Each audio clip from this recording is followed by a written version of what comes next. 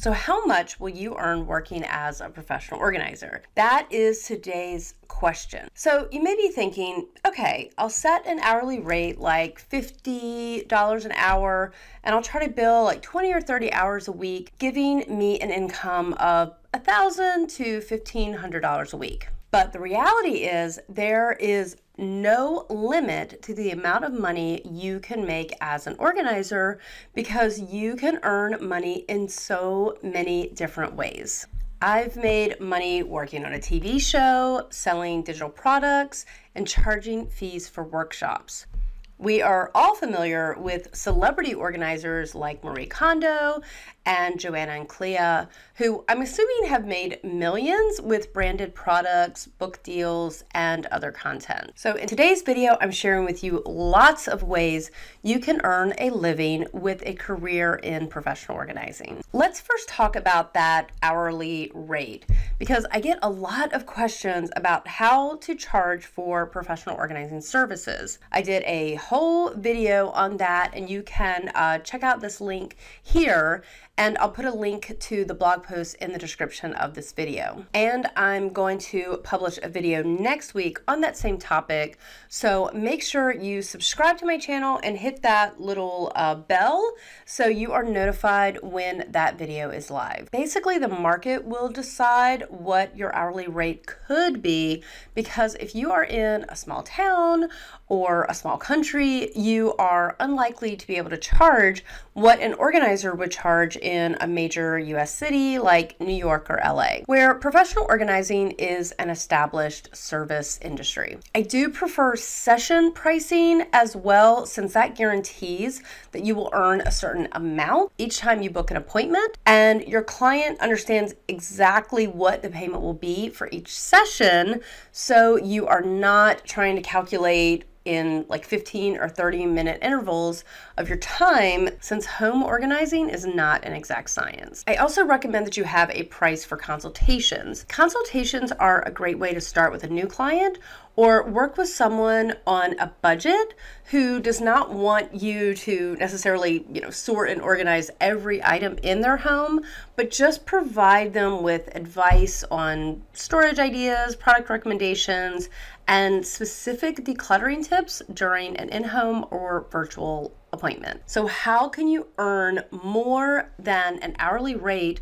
as a professional organizer? One of the first ways I started earning beyond an hourly rate in my business was bringing on a team to work organizing projects that I had booked with my clients. After working about 18 months as a solo organizer, I created a really good system I could follow with my clients and was starting to get more clients than I could handle because of my marketing efforts. By the way, if you do not have a marketing plan or professional organizing method yet, you will want to get my course, Selling Organization.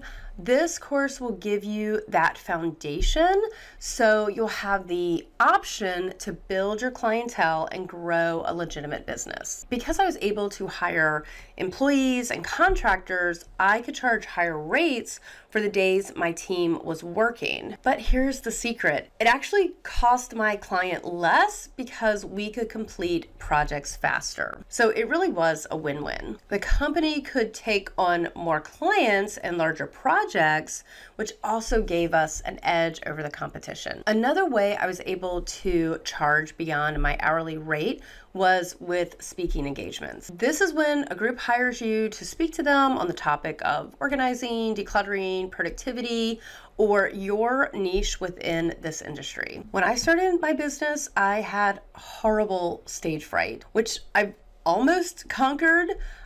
So I didn't pursue the stream of revenue like some of my colleagues, but when I did give presentations, I could still charge 5 and 10 times more than what I would charge for 1 hour of organizing. If you love public speaking, I would strongly recommend adding this in your business plan as another stream of income. Now let's talk about writing. I have not published a best-selling book yet, though I have a lot of ideas.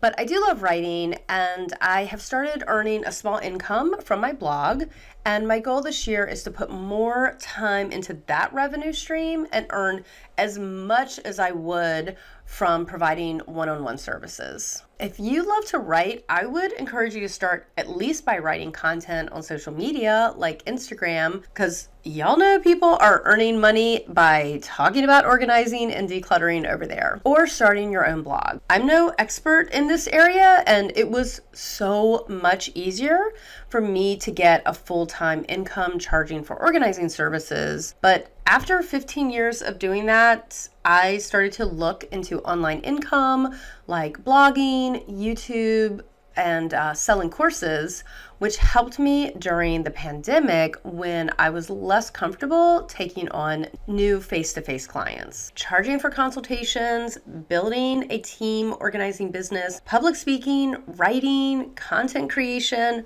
offering virtual and digital products are just some of the ways to earn beyond your hourly rate working as a professional organizer. Let me know if you've come up with any others, and do not limit yourself to just trading your time for money. Launch your service business and get steady clientele and book those hours, but keep an eye out for other opportunities to earn an income in the field of professional organizing. Please like and subscribe for more videos on decluttering, downsizing, and the business of organizing. Thanks for watching, and I'll see you next time.